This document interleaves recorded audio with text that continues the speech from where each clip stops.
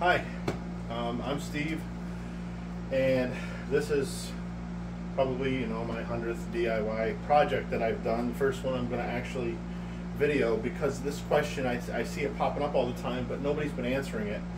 And I have here an A.O. Smith Signature Series 900 80-gallon hybrid water heater.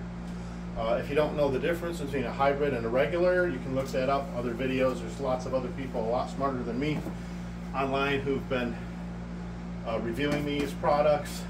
But one thing you're probably asking is, if you've got stinky water like we have, how do you get rid of it? And so there's a couple different methods.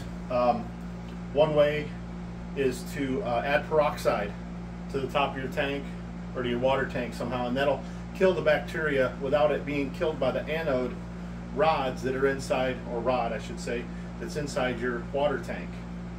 Now what happens is, it's a chemical reaction between the rod and the bacteria that causes the hydrogen sulfide, I believe it's called, that makes your water smell like sulfur, stinks.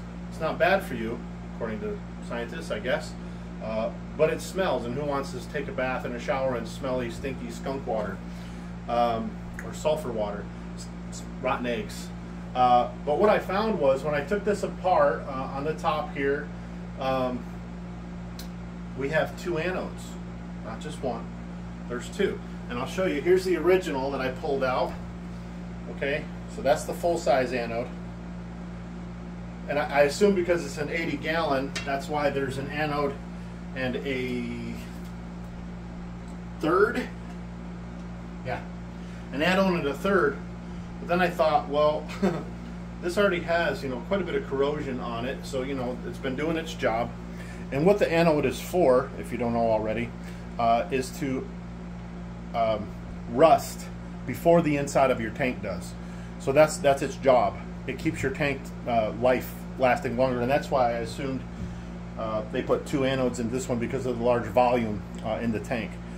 But yeah, it's hard to tell. I don't know if you can see the end there, if it's been cut, if the anode is supposed to be regular length, like this other one here, or maybe there's a piece still in there that's 2/3 of this anode that's just sitting in the tank.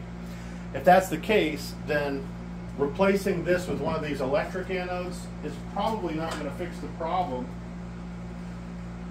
Okay, this is the new, I forget what it's called, but it's an electric anode. You plug this part in here. There's a little adapter that comes with it. You plug this in the wall, and then this part hooks on the top here on this little clip, and then you hook it to a ground inside the tank, or yeah, someplace to ground it inside the tank. You plug this in, and it sends an electrical current through this very, very small rod, and that's actually what preserves your tank.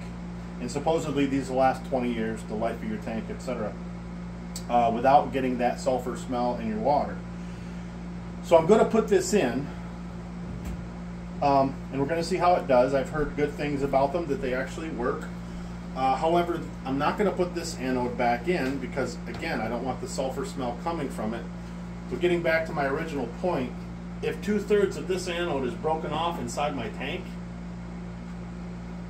then it's going to keep doing its job. It's going to keep absorbing or creating that bad smell in my water, and having this other anode may or may not work. So just, an FYI, if there's a piece of anode in there, I have absolutely no way of telling. I'm sure somebody on there, one of those experts maybe, you can put a video camera down in the water or something and try to find it, maybe fish it out somehow. But as it stands right now, I'm just going to put this all back together and probably come back in a few months and see what the result is. But again, I just wanted to point out two anodes. You can see them here side by side. Of course, it's a mess. I made this video live. My wife's my cameraman, and I'll just take a quick look inside with the camera to show you what we pulled out there. And of course, I made a mess. Sorry about the noise. But anyways, you can see this was the first one I pulled out here. That was the long one. And then over here was that 1/3 size. And of course I got the inside wet. I got to get a dryer in here to dry this all out, make sure it's safe before I fill it back up. The tank, I emptied some of the water out. I know it's going to take about a week for this if we see any results at all.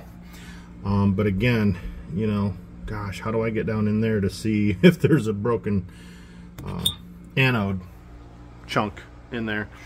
Okay, well, thanks for watching. I hope this helps somebody, and have a great day. Bye.